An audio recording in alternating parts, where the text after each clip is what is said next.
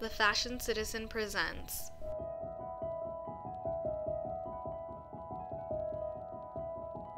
Draw Your Life.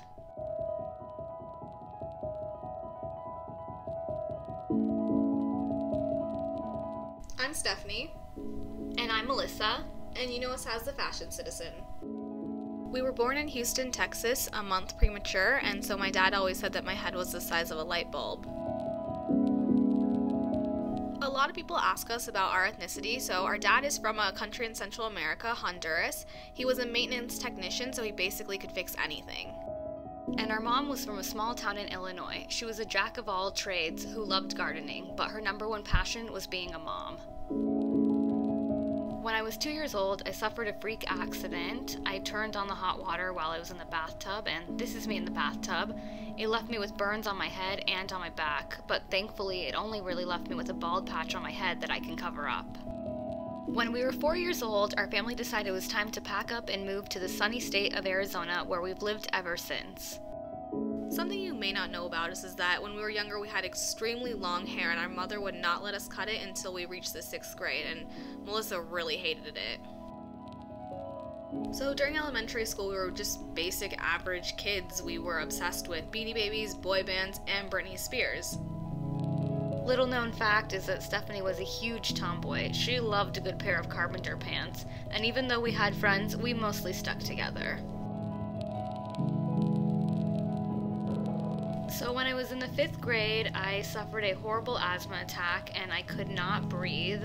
I actually ended up passing out in the back of my mom's car, and I'm not gonna lie, I thought I was going to die. But the cool part was I got to take a helicopter ride to the hospital, even though I don't remember any of it. So during our middle school years, we did go through that awkward scene phase. Don't lie, you went through it too. We both had asymmetrical haircuts, and yes, we did rock the always fashionable, very questionable leggings under denim skirts. So during high school is when we really started getting into fashion. I was super girly, I had huge hair, and I wore a ton, and I repeat, a ton of accessories. I was obsessed with flouncy tank tops, anything with a belt, and over-the-top earrings, and I always had a signature bob haircut.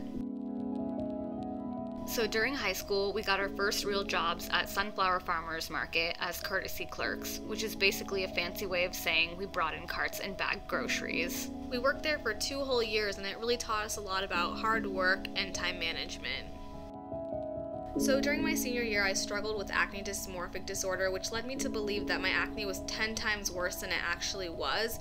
And in the end, I actually thought about taking my own life, but today I'm a lot better. So right after we graduated high school, our parents decided it was time for them to divorce, and although it wasn't a shock, it really changed our lives forever. After our parents' divorce, I let my depression get the best of me, and I quit various jobs, and to be honest with you, looking back on it, it's really embarrassing and I'm kind of ashamed of it. Although we were always avid thrifters, once we got out of high school, we started thrifting hardcore.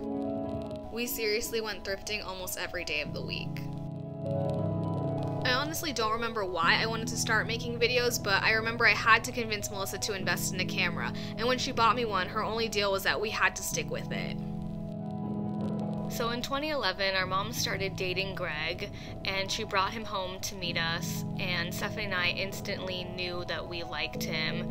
He was really funny, had a great sense of humor, and a true gentleman. So in August 2011, our mom was diagnosed with stage 4 lung cancer, and it came as a shock to us because we weren't sure how doctors could misdiagnose something so serious. On January 3rd, 2012, our mother lost her battle with cancer. Throughout the last 2 years, Greg has been a big part of our lives. He's a retired nurse with a huge sense of humor and a love for the Wisconsin Badgers. He's helped us transition into adulthood and always reminds us to strive for success. He will always be a part of our family. Education has been a big part of our lives throughout the last few years, and we definitely consider ourselves people that love to learn. We've taken classes ranging from serial killers and mass murderers, fashion merchandising, to philosophy, ballet, sociology, women in films, art history, owning and operating a small business. Basically a little bit of everything.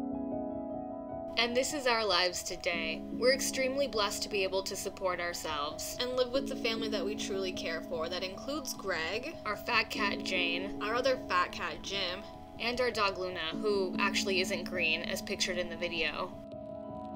We are still continuing our education, And although we've taken a step back from our YouTube, it is still a big part of our lives. we know our mother would be extremely proud of us.